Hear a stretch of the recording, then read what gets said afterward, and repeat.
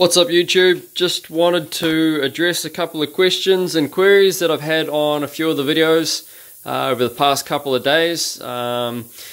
So Gary asked whether I could demonstrate this solenoid. Now Gary's had an extensive history with working with pneumatics, and he had really wanted to see throughout the whole video me testing this solenoid after I blasted the insides of it. Now first of all, thanks Gary for your question, thanks for watching. I'll just quickly show you over this. You can hear some leaking, but I'll just take you over here. This is actually just coming from there. I don't know if you can hear the extra noise there or whether it's going to echo through here. Just trying to demonstrate that it isn't coming from this. If I get up real close to this, oh, you can still hear the hissing, but I'm hoping you can distinguish the difference between the cabinet over there and the fact that this isn't leaking. But just to show that the air is all plumbed up and working in it, I've got my foot pedal back on there. So there we go, you can hear the cylinders refilling. Dumps a lot of air out there, and just again, hopefully you can tell the difference here. And I'll just, so you can distinguish it, I'll just head back over here. And if I just give this a jiggle, just to show that that's where that noise is coming from. So I hope that addresses your query there, Gary. And I hope you'll keep watching. They really are a good machine, and they, being non-abrasive, I'd suggest if you had some kind of aluminium bore like this one here, without a sleeve or anything in it. I don't know if I'd go too long on there, but I mean, it doesn't need much. If I just get into the light here, you can kind of see I haven't really given it a good blast in there. I just gave it a quick flick. But if it's a soft bore, like an aluminium bore like that on a small motor, I'd probably recommend against doing too much blasting. But with the harder metals, like the insert that's in the solenoid, I'd feel quite confident. In fact, that's why until I saw your query there, I hadn't actually even thought about testing it, because I was just so confident that it would have been alright. So hopefully that addresses that one. Now I forget who the other question was from, but it was talking about how I set up my wipers. So I'll do a proper video on it, but this is just a motor out of a electric window winder in a car. Now this one's really ugly because I just stuck it together in a hurry, but I will be doing another one for this cabinet here. And I'll run through that demonstration there. But a little ugly, it's just a vehicle wiper that's been cut down and made to fit. But if I just hit the switch there,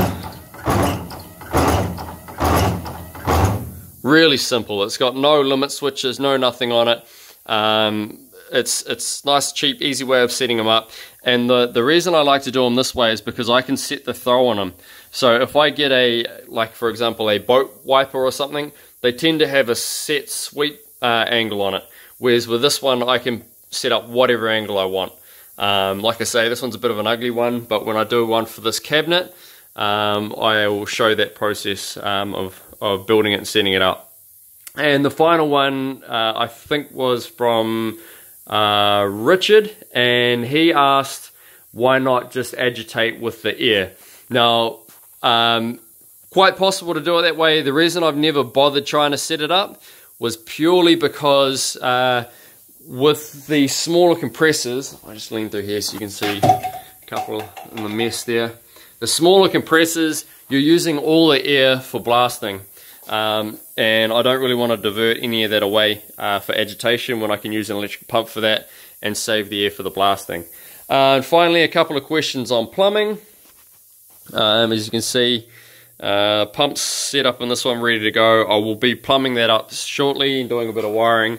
So I'll cover that when I get to doing a little bit more on this box.